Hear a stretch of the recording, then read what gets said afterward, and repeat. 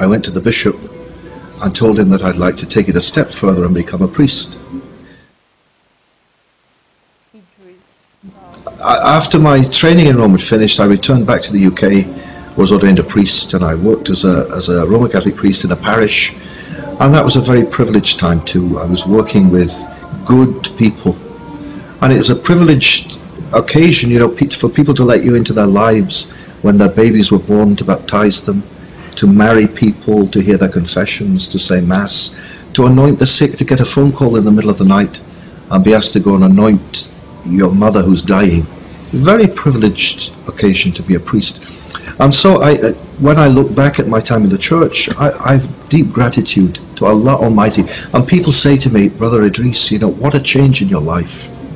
You were going in this direction and then all of a sudden you change. I see no change. I look back on my life and I see a straight line.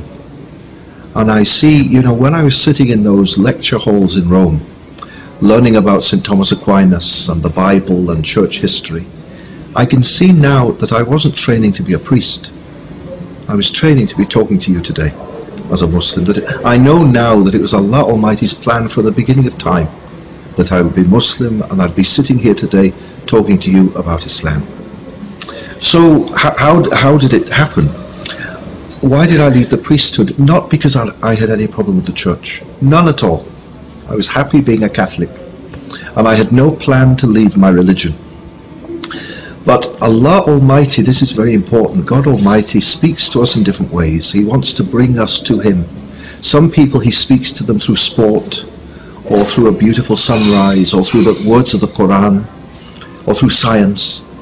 He spoke to me through my heart. Because as a priest, you know that priests in the church, they don't marry. And I was very lonely. I was lonely. And I made a very difficult decision. I didn't want to leave the Catholic Church, but I decided I would leave my job as a priest. So I left the church, I left the priesthood. And leaving the priesthood is like a death and a divorce and your house burning down all rolled into one. It's a big deal. So I needed something to cheer me up, having left the priesthood. So I decided I needed a holiday.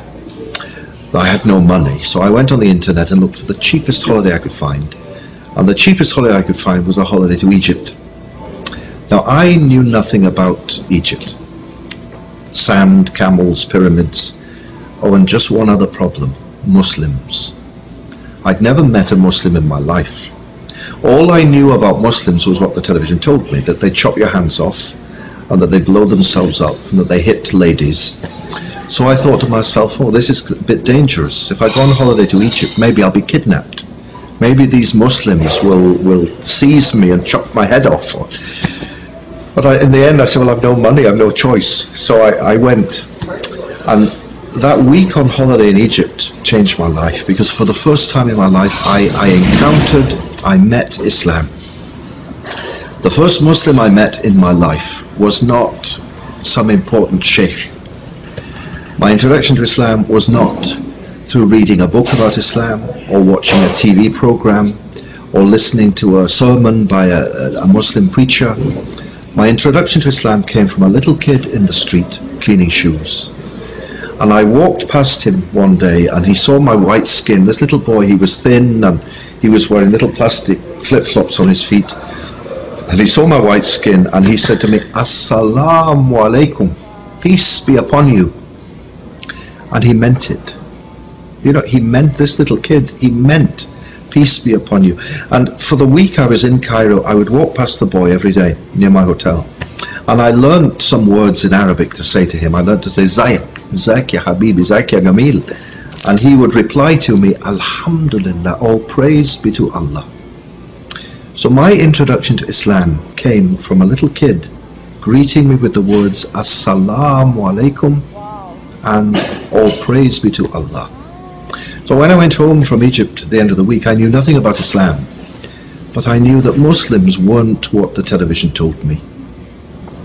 So I went back home. I was without a job. I needed to get a job, so I got a job teaching in a school. Remember, my background was in a teaching order. So I got a job in a state school. I think in the US and Canada you'd call it a public school. And this was a very naughty school. The kids in this school were very, very naughty kids. But they were also Arab children, so a lot of them were Muslims. So my job was to teach the children in the school about the 6 major world religions: Buddhism, Hinduism, Sikhism, Christianity, Judaism, and Islam.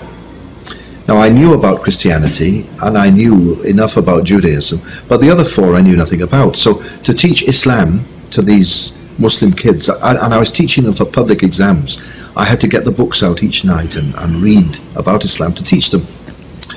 And the more and more time went on, the more I read, the more I liked what I read. I liked what I was reading, until it came maybe 3-4 months into this journey, and I found myself, I was mentioning the name of Prophet Muhammad, upon him be peace, and tears would come in my eyes when I was teaching the kids, or a lump would come in my throat, which I quickly had to disguise, because these were rough kids, you know, you couldn't let anything away with them.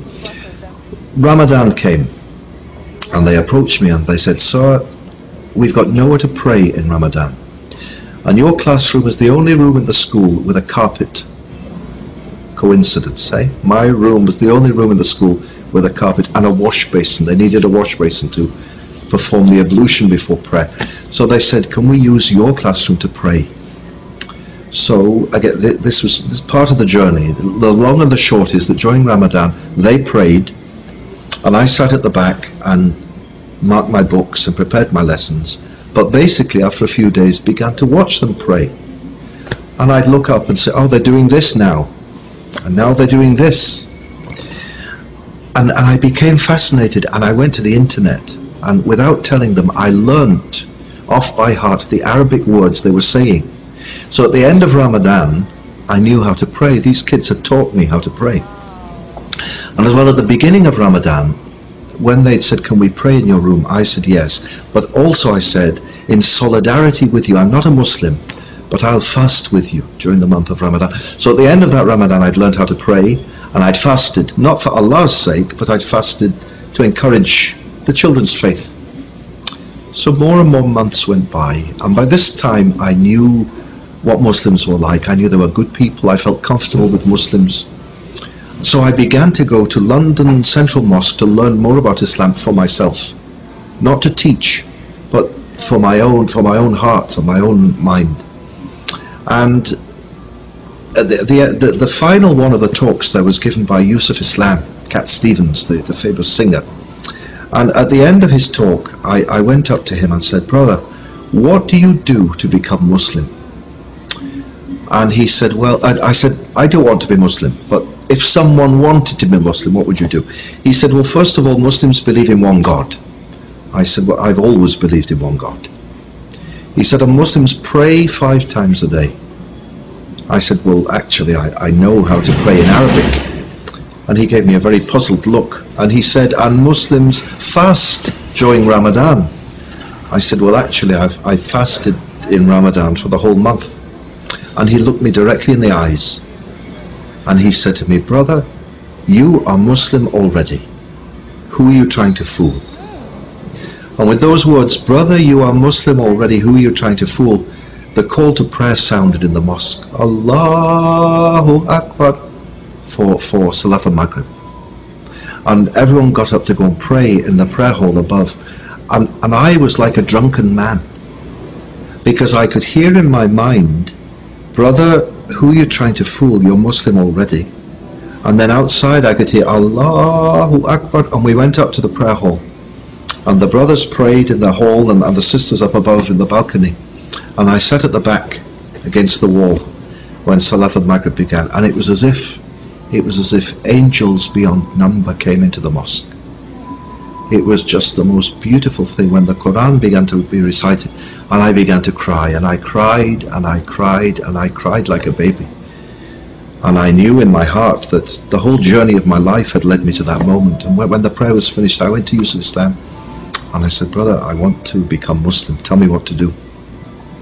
He said, "Say these words after me. Say, Ashhadu an la ilaha illallah wa ashhadu anna Muhammadan Rasulullah. I bear witness that there's no created being worthy of worship but Allah. And I bear witness that Muhammad, peace be upon him, is his messenger. And then, of course, all the brothers greeted me, and it felt wonderful. That was wonderful, guys. Wonderful. I really enjoyed the story, how it all began. You know, it was a priest, and generally in Christian, a priest is not allowed to marry. And he served in church for so many years. But he said he had an encounter. The encounter he had, and to me it's kind of strange. He said he was passing along the road. He met one boy. And the boy, when this boy saw his skin, and he greeted him, Assalamu alaikum. And he was wondering, for this guy to be respectful, for him to be calm, there's something very special about this boy. And that really touched him. Another day came, the same thing happened. I was like, wow, this guy is a Muslim. You know, when he was a Christian, he had this mindset, or there's this misconception that Muslims are violent, no terrorism. He has this mindset that they are not peaceful people. But immediately he had that encounter with the boy, and how the boy sounded, he was like, no, this religion is a good one. They are very peaceful. From there, he started researching deeper.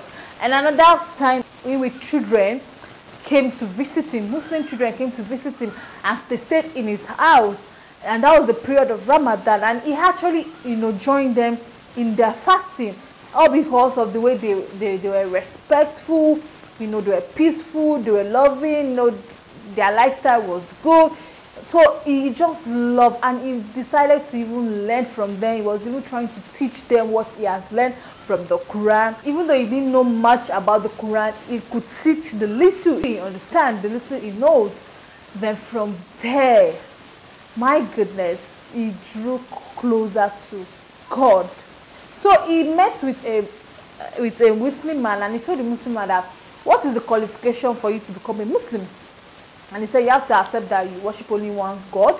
And in Christianity, we worship only one God. And he said, well, that one is true. And he said, you also have to fast. And he said, he also fasted during that Ramadan. The person now said, why are you deceiving yourself? You're already Muslim. You know, there's sometimes that you think you're not there, but you're already there. You just need assurance. You need somebody to let you know that, oh, you are actually ahead. So the priest, I just love his encounter, how it all happened, and how his journey began. Now he's not a Muslim. So that's a beautiful one. Let me know your thoughts concerning this video. Let's keep this discussion going, guys. Don't forget to smash the subscribe button for more. Besides it, you see the notification bell, turn it on so that whenever I upload, you'll be the first person to be notified. Like, share, and comment. I'll see you guys in the next one. Bye.